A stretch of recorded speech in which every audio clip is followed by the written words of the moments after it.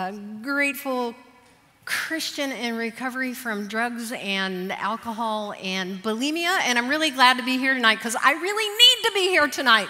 Anybody else? I'm just saying. I'm going to speak briefly tonight. I have a couple of friends that are going to help me out during the lesson tonight, and we're going to be teaching and sharing on Principle 8 and Step 12. Would you go ahead? I know you did it already, but will you read Principle 8 with me again? Yield myself to God to be used to bring this good news to others, both by my example and by my words. And Step 12, having had a spiritual experience as a result of these steps, we tried to carry this message to others and to practice these principles in all our affairs. So what I decided tonight, instead of trying to explain to you what it means to be used to bring this good news to others, I was going to invite a couple people toward the end of the lesson tonight to bring the good news towards others. See how I'm doing that? We're gonna actually bring the good news tonight. So watch and learn. Okay. Now I don't know if you were alive. Every time I do a lesson and I talk about stuff and have to preface it with, I don't know if you were alive, it makes me feel extremely old. I'm just telling you. So I don't know if you were alive when Gerald Ford was president. Was anybody alive then? All right. Woo. Okay. So when Gerald Ford was president, his wife Betty was an addict. She was an active addict. She was addicted to pills, and so she went through treatment for addiction to pills. So here's the president. It was pretty interesting times. The president of the United States' wife is in treatment on one side, and on the other side, the Beastie Boys came out with what I considered the anthem of the 80s, and if you know what I'm going to say it with me. You gotta fight for your right to party. Yeah, so Betty took her right seriously, okay? But she hit bottom and she got sober, and she decided to get heavily involved in what the government at that time was calling the war on drugs. And one day a young girl asked Mrs. Ford what she should do if one of her friends came up and invited her to smoke marijuana with them. Does anybody remember what Betty Ford said? It was a 3-word sentence, and it was the banner cry, just say no. You guys are so much smarter than you look. Oh my God. Okay, I'm just kidding. I'm kidding. You still love me, right? So this did become the banner cry for this generation of people who really thought that they were going to end drug addiction in their era and just say no. I wish it were that simple, don't you? I really wish it were that simple because it's easier to say yes. I mean, without any thought whatsoever. I thought it was easy to say yes to drinking and getting high with any thought of what the results of my choices might be, and I should probably use the word consequences. I didn't think about it at all. I said yes, yes, yes, yes to everything. And I didn't realize it at the time. I was making a choice every day, and I still have that choice every day, to fight for my right to party or just say no. I have that choice still today, and so do you. And we need to be able, friends, to think our choices through. That's something new that we learn when we come into recovery. And I think this is an important time to talk about this. Now, I know that we have been taught to live one day at a time and one moment at a time, but it will do us all a little bit of good to think ahead while we are continuing in the month of December. I had an unfortunate conversation with somebody today who has relapsed, who had time in, who couldn't take the pressure. It's party month. right? Office parties, family parties, New Year's Eve parties. We are going to have temptation. Some of us are going to have temptation this month. Even when we're going to meetings, even when we're working our program, even when we're checking in with our sponsor, we're going to have temptation. And there may be some temptation come your way that you need to think through. Now, there's a sign in the AA rooms. I love AA. I still go to meetings. I love the AA program. Anybody else? Yeah, it's really good stuff. Well, there's a sign on the wall of the AA rooms, and it says, think, think, think. Well, don't we always think we know what's best for us? Always? Has it always been true? No. But that's nothing new. There's a proverb. It's Proverb 14:12, and it says, there is a way that appears to be right, but in the end it leads to death. See, I thought it seemed right to drink. I mean, all my friends were doing it. Everybody was doing it. It seemed right to drug. It made me feel better. It made me feel pretty, and I could dance. I probably looked like Elaine on Seinfeld when I danced, but I thought I was rocking, okay? But drinking and drugging were leading me to death. And here's the thing. This is your first write me down. It was easy to say yes to drugs and alcohol, but the result was death. It was easy to say yes, but the result was death. See, when I said the easy yes to drugs and alcohol, my best thinking, my best plan for living was an $84 a month HUD apartment, and me stealing and scheming and lying and literally doing whatever I had to do to stay drunk or high. And I suffered through many deaths. Death of a marriage, death of my most important relationships. I got disowned by my family, death of my dreams. I lost my scholarship. It was just a series of one death after another, and I was spiraling down so far that my physical death was coming. It was coming because I wanted to die. That's where drugs and alcohol took me, and I lost everything and everybody that ever meant anything to me, and I ultimately ended up homeless twice. But I didn't think my problems were related to alcohol, okay? There is this scripture that describes me perfectly, and it may describe you too. And I didn't even know this was in the Bible.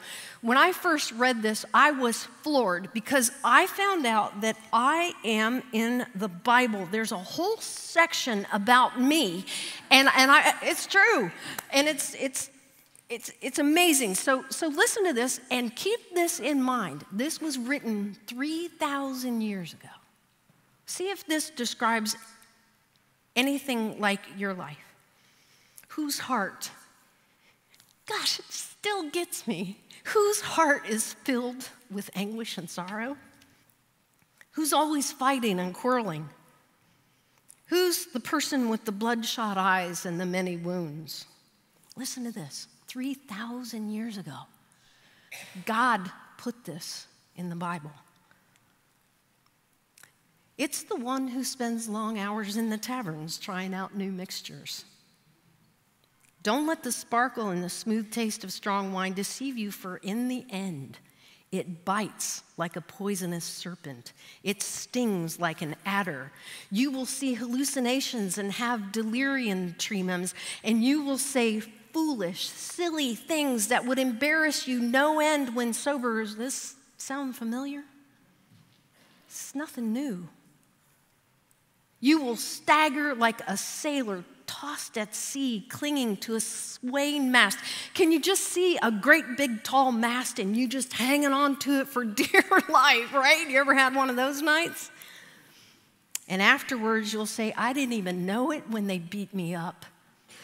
let's go have another drink. You think God knows who we are? So when I got into recovery, let's just say my thinking was not healthy. And my sponsor said, your thinking is wrong. And I asked her how much of my thinking was wrong, and she said, we'll start with all of it, and if there's any good, we'll let you know. And I said to her, you got a sign up there that says think, think, think. And she said, that's for us. Okay? It sounds funny now, but I did need to learn new ways to think. I had to change the things I could. And it started saying yes to new things. Now I needed to say yes to new things. Now here's your second fill in the blank. It was hard to say yes to recovery, but the results are life. So it was easy to say yes to drugs and alcohol, and the result was death. It was hard. We don't come here because it's going well. It gets hard, doesn't it? It's just hard. And it was hard to make the decision to finally make a change in my life, and I had no idea what I was getting into. And here's the thing. I'm not selling you some recovery experience that's sugar-coated. It's not, hey, if you put the plug in the jug, man, it's going to be awesome. From here on out, everything's going to be okay. It's just not that way. Putting the plug in the jug is a great start. Getting sober is much more, though, than just say no. It is say yes. Instead of saying no to drugs and alcohol and porn or control or whatever recovery issue you come here, you can say no, no, no, no, no all you want and be miserable. Miserable. Or you can begin to say yes, yes, yes to new things. It's saying yes, yes, yes. Yes to meetings, yes to sponsorship, yes to the steps. It's saying yes even when you don't feel like it. It's about getting your backside to a meeting when you've had a long day, okay? I just heard Pastor Arlene go, yes. Pastor, I'm going to tell.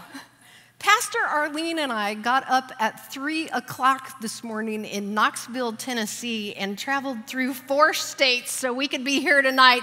We have had a little caffeine, but we're here, okay? See, how I feel about getting myself to a meeting doesn't really matter. Going to the meeting matters. How I feel about working the steps, whether I understand or whether I can project the outcome of what is going to happen when I take that step doesn't matter. Doing the steps matters. Saying yes. This is the best way to counter old thinking, which constantly tries to creep in. Doesn't matter how many days, months, or years you have in recovery. It's something that we have to do all the time.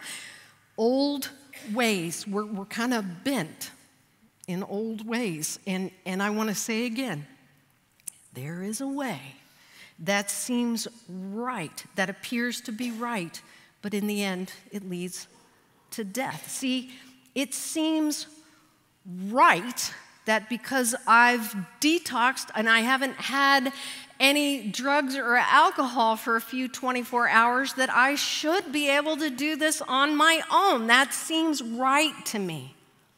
It seems right to me that I don't confess my sins to another person because I don't want anybody knowing my junk. That just seems right to me. It seems right that I don't put myself out there to make amends. What if they don't accept my apology? What if they're mean to me? It seems right that I wouldn't subject myself to that. It seems right that after a long day, I would go home and turn on Netflix instead of coming to a meeting. These things seem to be right, but will they lead to life? That's always the question. I have a couple of friends that are going to come up and share, so I want to make sure this mic is turned on. So, Scott, turn on the mic and come on. Oh, there you are. Come on up, come on up. Would you do me a favor and welcome Leslie and Scott?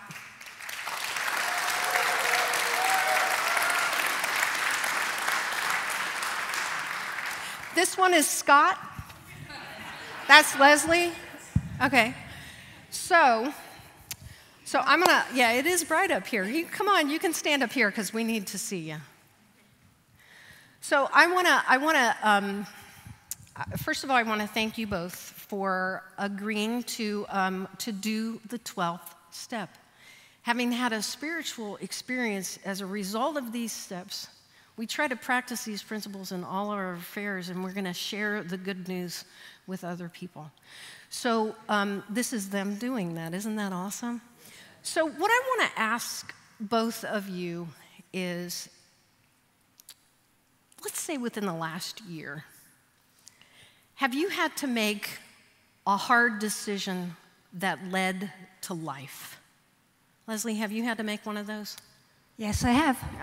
Well, how about sharing it with us? My name's Leslie. I am an alcoholic in recovery. Hey, Leslie.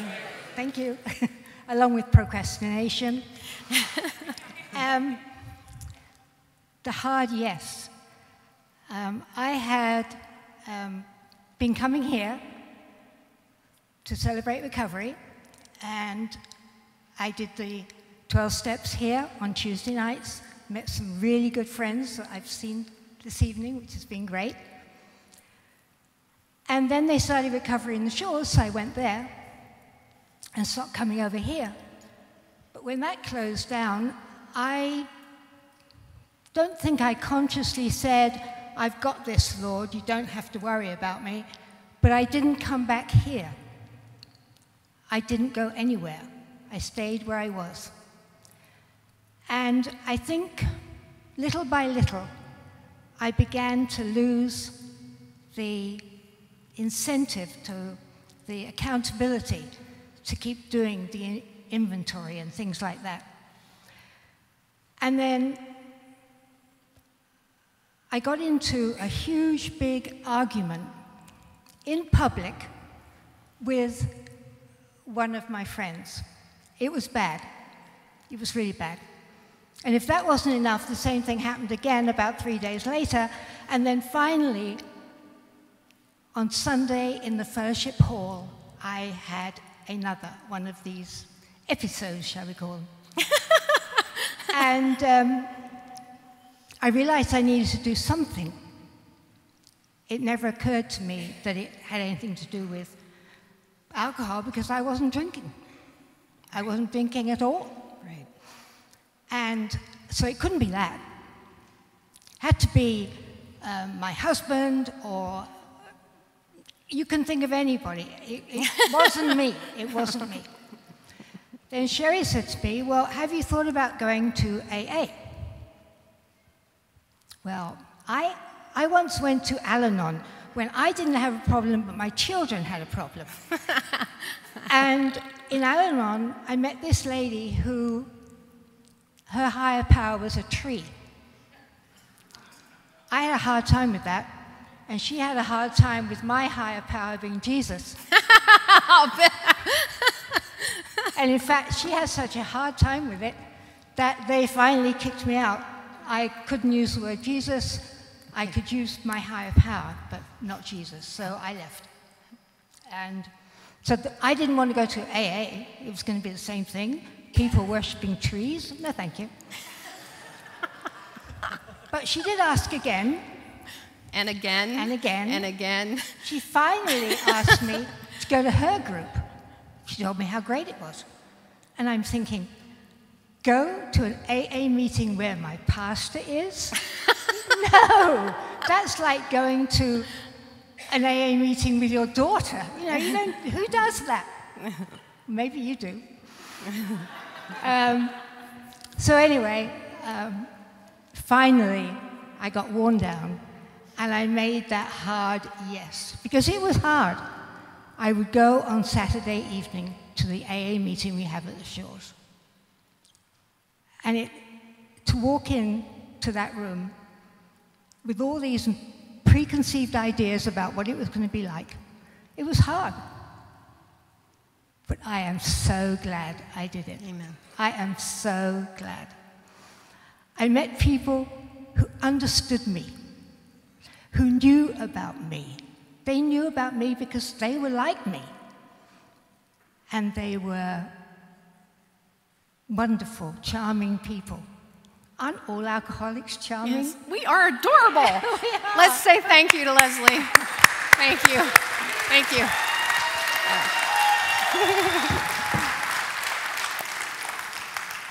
So that was a hard yes that led to life and new life inside you, didn't it? Definitely. Yeah. Okay. Scott, my friend, have you had to say a hard yes this year? Yeah, hard yes and hard no's. I'm Scott. I'm Christian recovery. Been coming around 11 years. And I have lost it all, and God has given it all back. And it's been an amazing journey. And this past year, something that I didn't personally see coming, I've been navigating through divorce. And when it came about, when it came to be known that this was the next season of my life, I had to say no to running from hurt, fear, and pain, and say yes to accountability and recovery and prayer. I'll tell you one thing, if I had chosen to run, it wouldn't have been running from hurt of others, it would have been running from fear that I was hurt myself and caused these things, because as an addict, I tend to believe that I really do deserve anything bad that would come my way. But God this year has spoken to my heart through His church and the community of Jesus and Christ followers, through people like Shari and other pastors here and friends. And I had to take some classes and just learn how to sit and be still. Yeah. And say no to things that in the end I could put in my body that would enhance chemical production in my brain that would make me believe that everything is okay for a few hours. Well, I've been there and I've done that, and it's all crap. Amen to that. Amen. It doesn't. So this year, God has shown me something I didn't know that He did. I believe that when I asked Christ into my heart 10, 11 years ago, He gave me a new heart. And He has been, for 10 years, kickstarting this thing with people that have received His love and poured it into me, and so that I somehow found myself in a place with recovery that when the storm came, I stood. Amen. Amen. Amen. Amen. Amen. Amen. Thank you, Scott. Thank you, Scott. Yes. Yes. Yeah.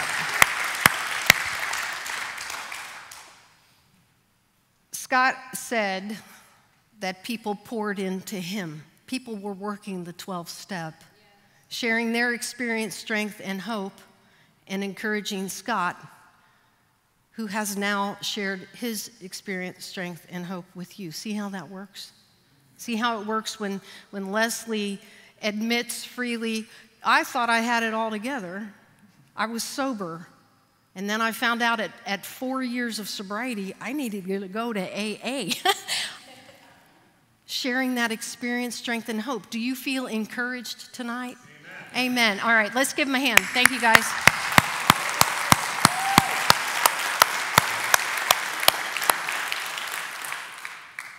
So I want to call the band up.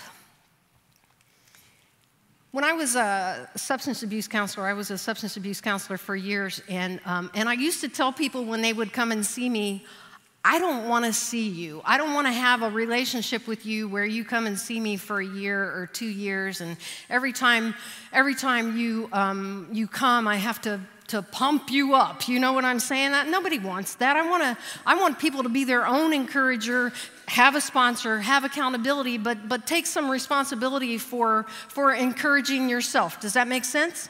Okay, so I want to ask you to be your own encourager, and I want to ask you a couple questions.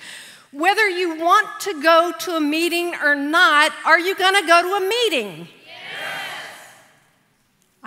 I'm not convinced. Whether you want to be transparent with your sponsor and accountability partners, whether you want to or not, are you going to do it? Yes. Right. Whether the steps make sense to you or not, are you going to do them? Yes. Okay. So here's what I think. I think in your heart, I think in every single heart in this room, there's this thing that God's calling you to say yes to. I really do. Whether it's steps or sponsorship or to make that phone call or to step out and share your story with your neighbor who is sleeping on the lawn 2 nights a week. Whatever that thing is that you need to say yes to. See, what you're doing when you say yes to those things, you think you're saying yes to this thing, but what you're saying yes to is sobriety and hope and encouragement and sanity and a future and purpose in your life. When everything inside you screams no, you've got to scream louder, yes. I'm going to say that, and then I want you to respond. When everything in you says no, you've got to say louder, yes, yes, yes to you, yes to sobriety, to meetings, to God, yes to Jesus, yes to Jesus. If you confess with your mouth that Jesus is Lord, and you believe in your heart that God raised him from the dead, you'll be saved. I want to invite you to say yes to something. I'm going to tell you, I got home and I wanted to say yes to my Sealy Posturepedic.